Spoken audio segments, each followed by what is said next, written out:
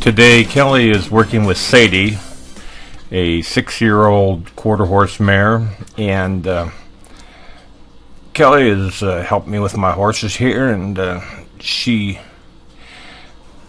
wanted to do some trimming for me, so we're doing things a little bit different than normal. What we're trying to do with the horses is to basically let them stand untied and teach them to be calm.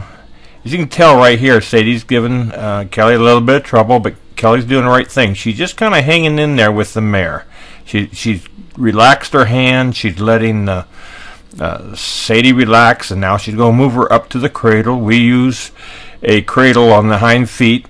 This really reduces the strain on the back. It also makes the horse feel much more secure than just having it on your legs. Kelly is, you can see, she's got the foot in the cradle.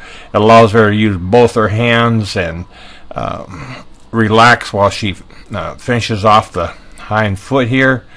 And you can see she's working on the diagonals so she doesn't cut into the quarters, and she's got a little bit of a rotation on her rasp, so gets a nice smooth foot, and she's doing a really good job. Now bringing the foot forward here onto the hoof stand and taking the flare out of the foot and beveling the edges so that in the event that she did step on herself, there isn't that sharp edge that often occurs when you first trim a horse. We bevel the edges so that they less likely of them cutting their other feet with that sharp hoof, and that hoof is very sharp. As you can see, Sadie is standing here loose. She's got her head down. The cat's over there playing around the other side of her. She's holding it all together while Kelly works on her here, and is really doing a good job. And see how curious Sadie is about, well, what are we doing here? What kind of, they're interested in your tools. They develop that curiosity. Here Kelly is starting on a front foot.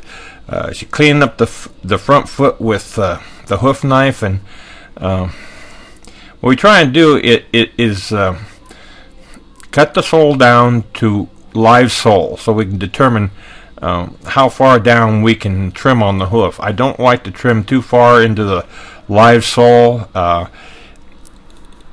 No use making the horse sore to travel.